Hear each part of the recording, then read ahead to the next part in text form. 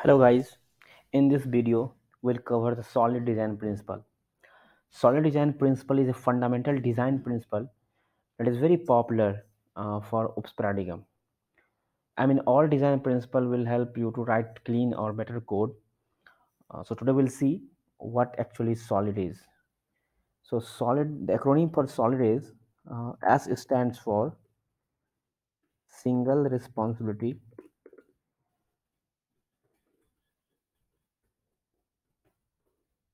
principle.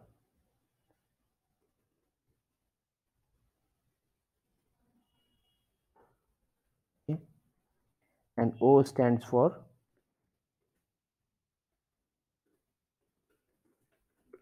open close principle.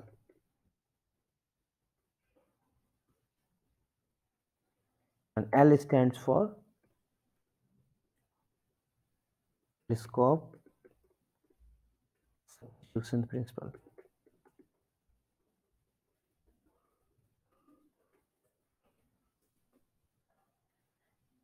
I stands for interface segregation principle.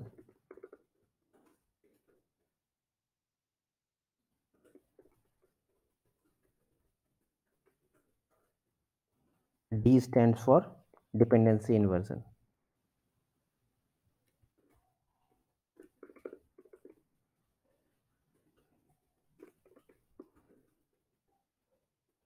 Okay, so these are 5 principles which will help you to write clean or better code. That code will be more robust, easily understandable, reusable. So first we'll see today the single responsibility principle. Okay, so its name suggests like single responsibility principle. What does it mean?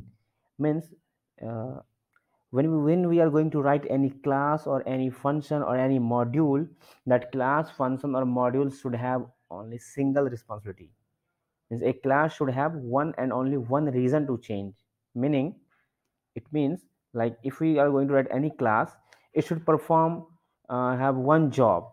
It should not perform multiple jobs. On different context. So suppose simple example, suppose we are going to write function uh, validate device and create device. If you see here this function, let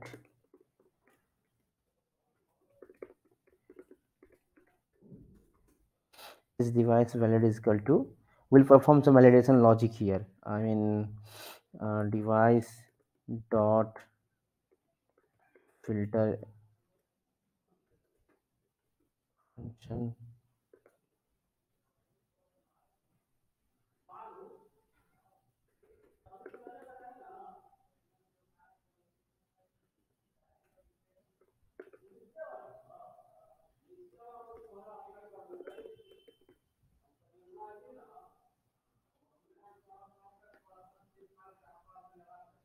So if you see this function validate device and create device, means this function is doing two tasks. One is for validation, and then we can create the device here.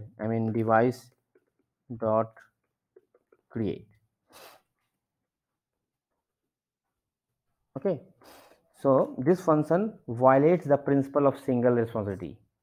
So we can break this in two parts. Actually, the good code from here is, first we will write one function that will validate device. Okay, then we'll write second function here,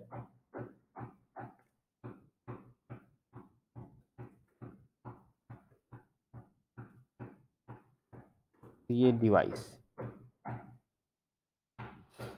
So this is meaningful, like anyone can easily understand. Okay, this function context is validating device, and this function context is limited to the creating device.